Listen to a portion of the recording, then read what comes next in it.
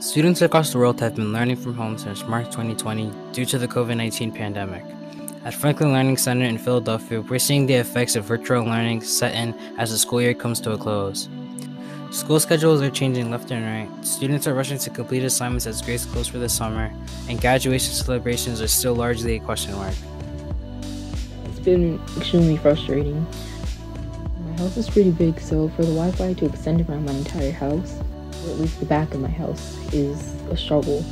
So it's like making me tardy and absent from my classes, and it's just like this is going on my record and I can't even do anything about it. So this school year has been a roller coaster for not just students, but also teachers and staff. At the Flash FLC, we wanted to take a broader look at the impact the virus has had on our school experience. We start with Principal Nicole Lee, who was looking forward to welcoming students back into the building. It's important, one, if you would look at our failure rate, that would tell you that many children are struggling in this virtual environment, and we're able to support students better in a face-to-face environment. This just doesn't work for everyone. We are missing a lot of instructional time in this virtual world. So I would definitely say children need to return to school so that they can benefit from a different form of instruction, a more engaging form of instruction. COVID has definitely changed what path I want to go down later in life. My plans were even to go to college, but living in unprecedented times like these showed me that I have to stop planning for the future based off of the comfort I have now in the present. Of course, when you have no motivation to go to online school, you throw your plans for college out the window. But after thinking about it, that's not the mindset I want to be in if I ever hope to live out my dreams. As the debate over statewide vaccination has continued, many schools have been forced to wait to reopen their doors. We talked to history teacher Amy Lee about how vaccines are historically known in the past to affect societies and how it shaped their future. In general, getting vaccinations out to people, you have one or the other, right? Lots of people who really want to take it and other people who are skeptical of it. And I think that that's something that has been a consistency throughout time. We've seen it in the past with the polio vaccine and other vaccines as well. People just being concerned of putting something in their body that there might be medical problems that could come from it. Throughout the pandemic, there has been a wealth of misinformation being circulated around the COVID-19 vaccines. Some of the more notable conspiracies are that there is a 5G chip inside the vaccine. We talked to medical assisting teacher Honey Polis Bodine about the truth surrounding vaccines.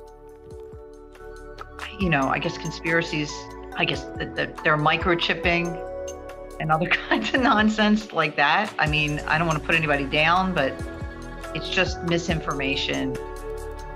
It's hard for me to read that stuff because not only am I an educator, but I'm a nurse. So it's upsetting when I read that stuff, so I try not to read too much of it.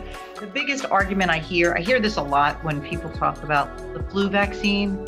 So what they say is that you get the flu from the flu vaccine, which is not possible because they're not giving you the flu virus. If vaccines don't actually make you sick, then you might ask why people are reporting symptoms after receiving the vaccine. That's completely normal, Ms. Honey explains. But sometimes when people get vaccines, they don't feel so good. It's not because they're actually sick, but their body thinks they're sick. So the body is producing chemicals to fight the infection, and sometimes these chemicals do things like increase inflammation that make us feel yucky. Teachers in the Philadelphia School District were offered the vaccine through the Children's Hospital of Philadelphia beginning on February 17th, just in time for hybrid learning schedules to begin. The CDC has made vaccinations available to all children as young as 12. Here are some stories from the FLC community about why they chose to get vaccinated. As someone who was suffering due to COVID-19, I was elated to hear that vaccines were finally being distributed amongst the general public. And the process was very easy, and I'm glad that I can be a part of the solution. So I think, the fact that every teacher, administrator, and school employee is being offered the opportunity to take the vaccination, I think, is important in a way of us welcoming our students back to school. At Franklin Learning Center and across the district, COVID protocols are enforced for teachers and students inside the building. When in a classroom, masks are mandatory and hand sanitizers and wipes are to be used before and after class to clean the space around you. When walking through the school building, hallways will be separated with tape and people have to walk on the right side of the hallway. There will be posters all around the school teaching the steps of safety protocols and how to use the bathroom. In terms of precautions taken before the pandemic, in terms of this, there weren't any real precautions. We just came to school every day. We did what we did, and I think we definitely got more hand sanitizer machines around the building now, and it's totally. I would say this is totally different than it was before we left for the pandemic. So, totally different. As the city of Philadelphia slowly reopens, we are aware that there will be changes for the next school year, following the rollout of vaccines and any new protocols released by the CDC. Well, we had a lot of social movements this past year in general. As it comes to the pandemic specifically, I think a social movement in just caring about your neighbor, that's the thing about pandemics, right? You have to depend on your neighbor, right? You have to depend that they are taking proper precautions. And I think that that's hard for us, especially in America, where we're very individualistic, right? So if there's a social movement, maybe in trying to recognize, we're all in this together, and that the only way we'll come out of it is if we're together. Flash believes that if everyone in our school community does their part to stay safe from the COVID-19 pandemic, we look forward to a safe and much anticipated return to school in the fall. When the pandemic is over, I can't wait to be able to see my friends again and to not stall or be afraid, because you may never know when you get that opportunity again.